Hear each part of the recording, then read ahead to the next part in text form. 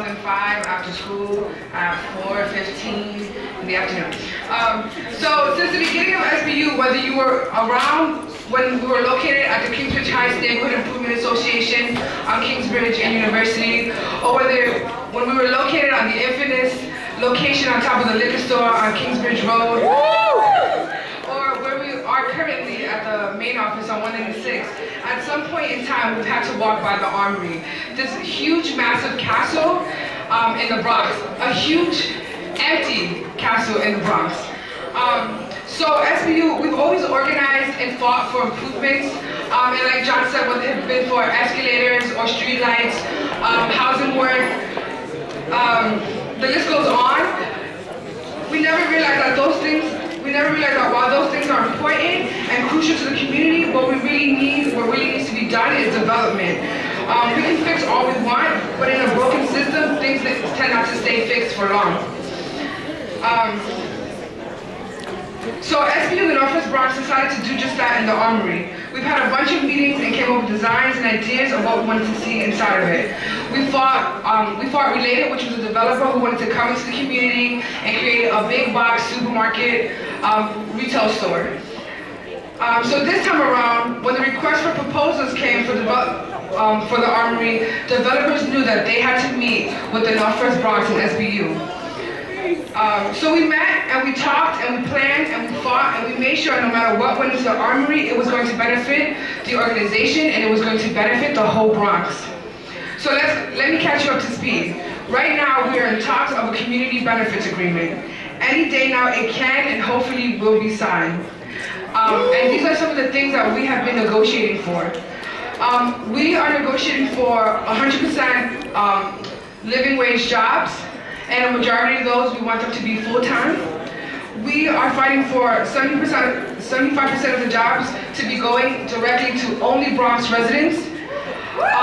We're fighting for community space, so we want 50,000 square feet of community space, with the developer financially paying for the build-out of that.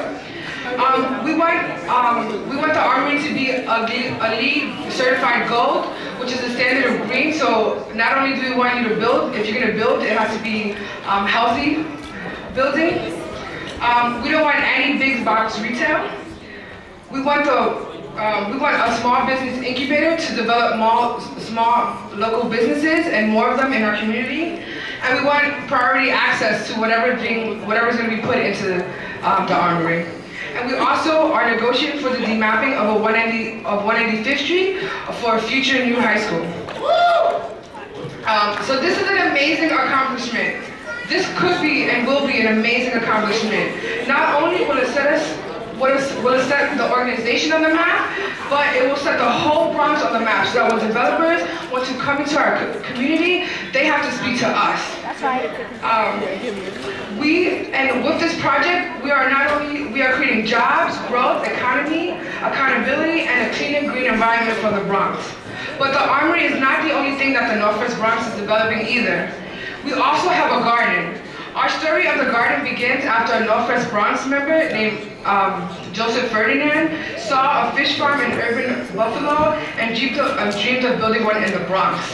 He approached his city council member to find a garden in the Bronx and convinced the Northwest Bronx and SBU that it could benefit the community and hopefully create youth jobs in the future.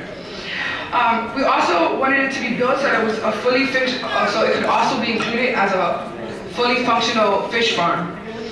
So in March 2012, the New York City Department of Green Thumbs granted us the stewardship for the garden located on 176 and Walton Avenue. Concrete Green, which is a worker-owned cooperative that actually came out of the Northwest Bronx and SBU,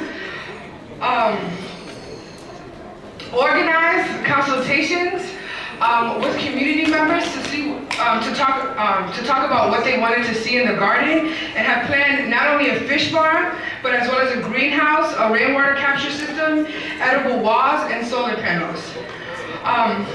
So we envisioned a learning center where people from all over the Bronx can come and truly learn the meaning of urban green infrastructure.